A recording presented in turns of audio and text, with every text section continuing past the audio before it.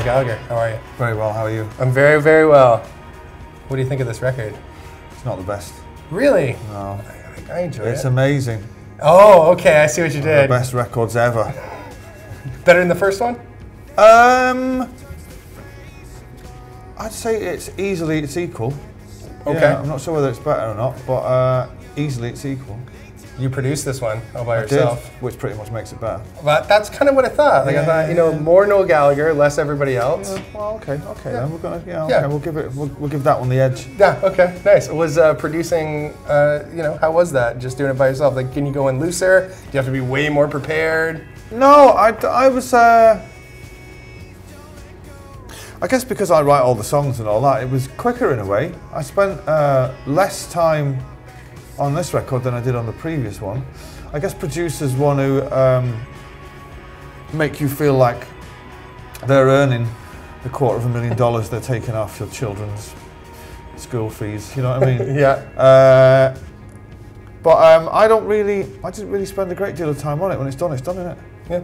If I was just going solo for the sake of it, do you know what I mean? And like, I'll just write some songs. It wasn't like that, you know what I mean? I've been composing songs for the best part of 25 years now, and it's what I do. And if the songs on the first album, I didn't think they were very good, I wouldn't have bothered, do you know what I mean? I wouldn't just go and be on tour for the sake of it.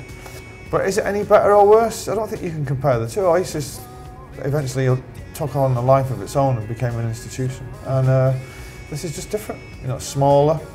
It's like if Oasis was a huge cruise liner, what I do now is a really cool speedboat. What do you think of the state of rock and roll these days?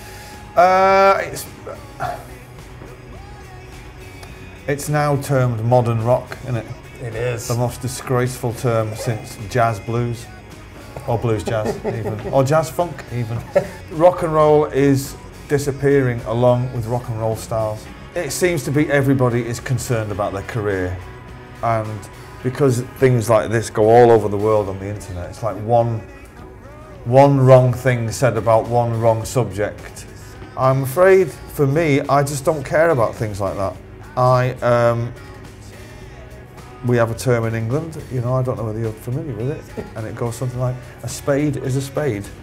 You know what I mean? It's like you tell it like it is. Rock music and the music game now is all about careerism and about... They should rename the music business the record selling industry, is what it is. The music business died about a decade ago, I think.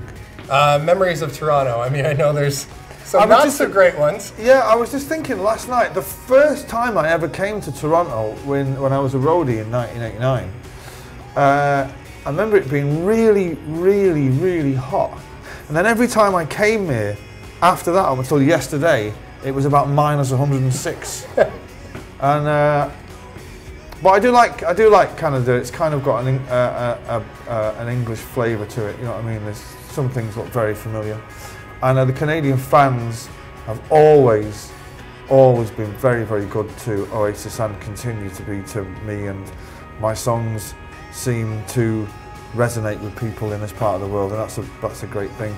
But the weather, you need to f***ing sort that shit out, man. You got here right like a week ago. It was like minus like 20. I seen a f***ing polar bear once on this main street like that. Fucking shivering. Absolutely mental. So we did a gig here once where we had to cancel the gig because the equipment froze in the back of a lorry. It froze.